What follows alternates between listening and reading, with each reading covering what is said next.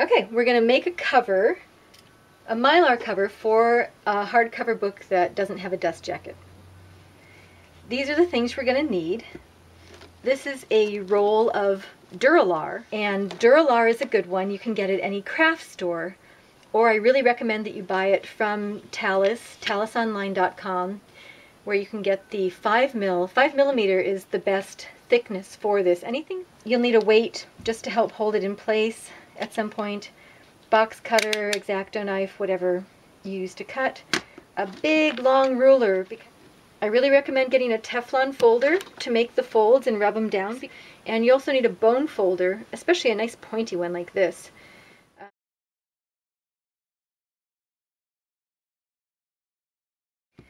We're going to start out by just getting a piece of the Mylar, Dur-a-lar, whatever you want to call it, the plastic, off of the roll, because when it's on the roll, it's, you just can't deal with it. So we just want to get a rough cut, and you want to line it up with the edges. That's the important part, because you want the rough cut to stay square to the lines. That'll really help later on when we're doing the other cuts.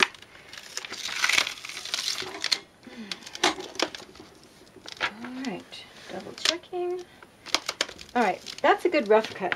That will be bigger than the book. I'm just going to cut that off. When I'm making the cut, I'm holding the ruler down really hard, and I'm pulling the knife with less strength than pushing down, because you don't want this to move at all. I'm going to check to make sure that it's square just by putting it up against the edges of this mat, and it is square. That's good. Perfectly smooth there and perfectly smooth there. Now I can get the actual height of the book. So I'm lining up the edge of the Mylar with the cutting mat, and I'm lining up the edge of the book, and I want this right edge of the Mylar to be close to the book, within an inch. I'm going to score the top here with the bone folder, the Teflon folder, and then I can move the book, and the crease is very obvious right there. And I'm just going to take it to the edge right here, making sure that these are straight and square. And then I'm going to do the same thing over on this end, just to make sure that when I come all the way across with the fold, that it's not going to go off and be a different length at one end.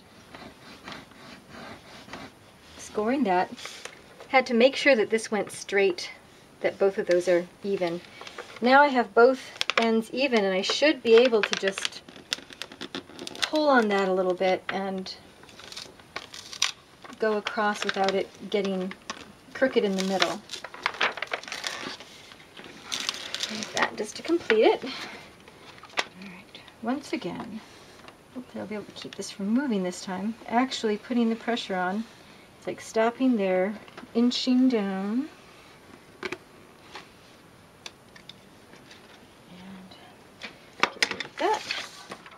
Then we want to get the measurement for this side, this size. Obviously this is too long. If wrapping this around, it's going to go inside here and then on the other side, covering anything that seems important, but I think about halfway is good. So I'm going to make another cut.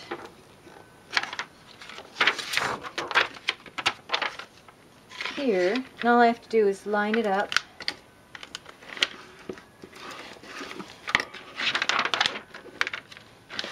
And it's a rough cut.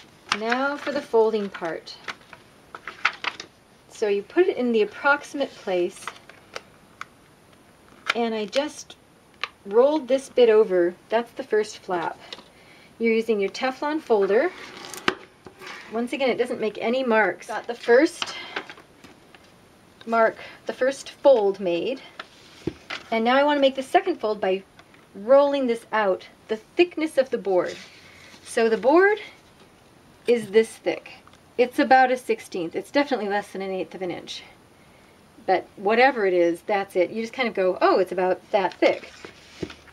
And you roll this out by just kind of pinching here, pushing it, and then aiming at the top edge to line it up again.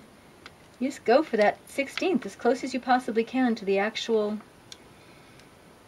book board width. But it's going to stay folded now, nice and neat like that, and it's going to fit very neatly around the board. Bring it back over, and I'm pulling a little firmly. You pull this around, and then you pinch that edge. So I am pinching right here to find that edge to match with the corner. Making that pinch, and then I pull it around, line it up, rub it down, and then I'm going to roll out again. So pushing this just that little tiny bit. Okay, that's looking pretty good. Once again, rolling this back to that first thing so that it just stays neatly folded. You put that on, and it just really brightens up a book on the shelf. It protects it from fingerprints and damage of all kinds. If it fell down, it's more likely to be safe.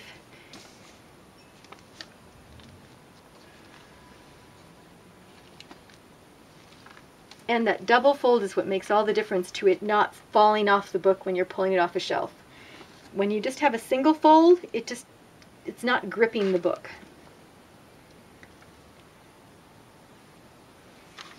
And that's it. Mylar cover on a hardcover book.